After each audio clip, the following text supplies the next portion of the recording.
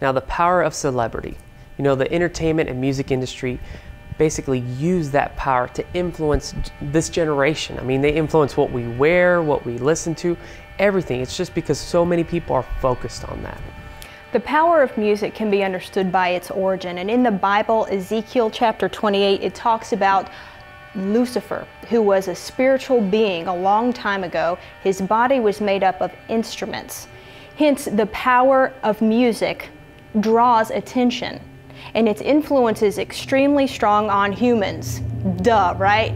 So the band that we have on today, Icon for Hire, they understand that, and they poke fun of that power just a little bit. We've got a fascinating mix of personalities today, something for everybody. Here is Icon for Hire.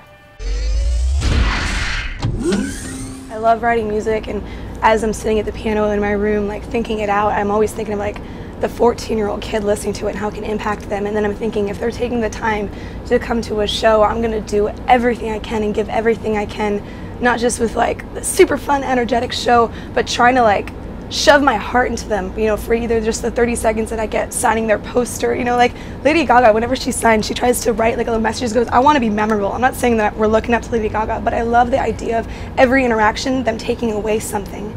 And that can be so hard when, you know, yesterday we were doing a signing with a couple, 300 kids for like an hour, and what do you do to connect with every kid? Hi, thank you for coming to the show. Your hair looks great. They're like, you can't, you know, like help every person that you meet, but I just want to inspire them in some small way. If they can even just like walk away, maybe like seeing life in my eyes or something, just dumb like that, that can inspire them to follow after like what's important to them. And it's like why we do music, you know, to help. I feel like there's a huge misconception with what a band in our position has to do. There's some type of standard, and we've been criticized in the past because we don't call ourselves a Christian band. We've always called ourselves Christians that write music together, and the reason and we weren't Christians all in the beginning though either. So. And that's one of the main reasons. I was a pretty hardline atheist whenever this band started, and yeah, right. And I was like speaking in tongues, trying to save the world on stage. So it was a very different contrast.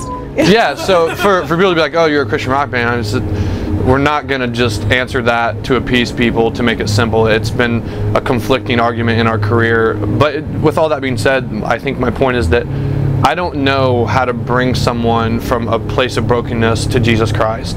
I don't know how to do that. What I do know how to do is I know how to look at a kid and genuinely tell him that I'm appreciative of his support and I can share what I've been through.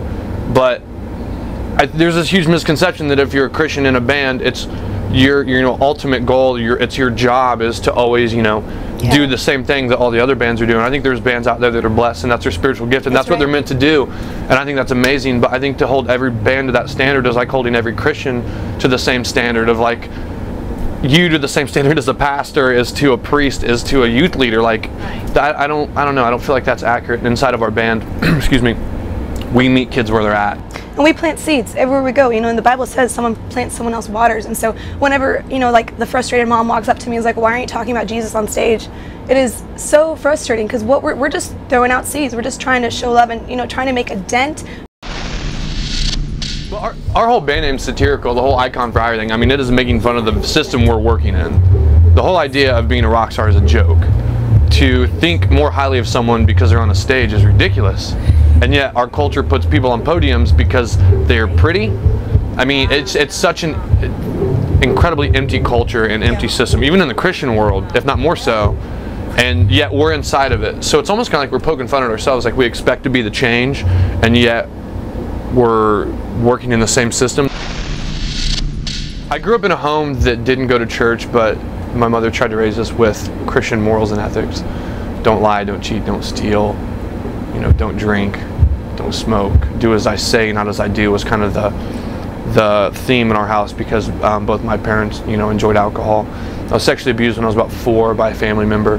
Come to find out later in life that sexual abuse actually runs pretty rampant in my family, not from my mother and father, but from different family members.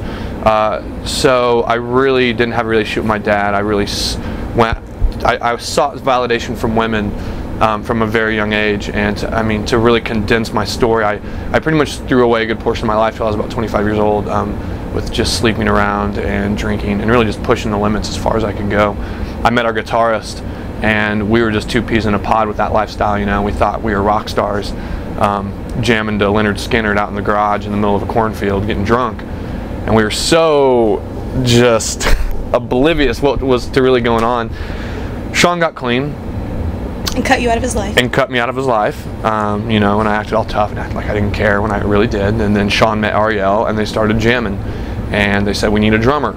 And Sean said, well, I know a guy. And I met Ariel, and God just, I never had the moment where like the dove ascended upon me and my life changed. I struggle with the same things now. Pornography, alcohol, and women is the day I started thinking I want to be a Christian. The difference is how I deal with those things and in my walk with Jesus. I mean, it's completely different, but my point is this: I'm still very young in my faith. I'm still very much in the growing stages and like new to a lot of the Christianity aspects of things. So yeah, I guess that's where I'm at. So I relate still to the bar more than the church, if that makes any sense. You know, I don't know what to say to the kid at the youth group. I do know what to say to the guy at the bar drinking his life away. I can relate to that because I know that guy, I know that brokenness. I don't know what it's like to grow up in a Christian home with Christian music.